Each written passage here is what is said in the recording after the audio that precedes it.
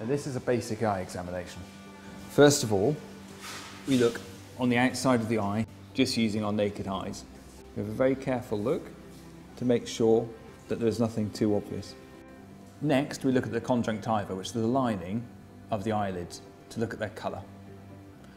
We can also gently depress the globe, and that pushes what's known as the third eyelid across the surface of the eye, so we can have a good look at that.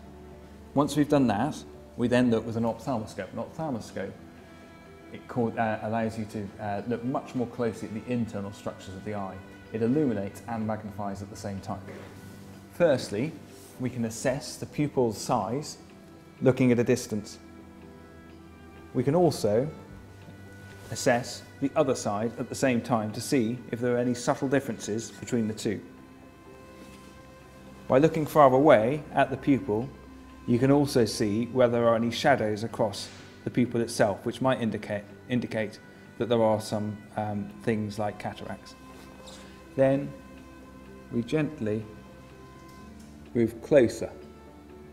When using the ophthalmoscope, it's essential that the pupil is dilated. That means that we use a dark room. This room is not entirely dark, otherwise you wouldn't be able to see it on the camera. But in an ideal world, we'd be in a pitch black room. First of all, you assess from a distance. This allows us to see whether the pupil is dilated or not, and you can simultaneously look at the other eye by looking from the front of the horse. This allows you to see whether there are subtle differences in pupil size. Looking from afar, you can also see if there are any shadows across the pupil.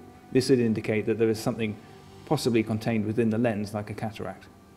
Then we move closer to look at more deeply within the eye itself. We assess at the back of the eye, and then the ophthalmoscope can then focus at different depths to enable us to have a thorough examination of all of the structures within the eye.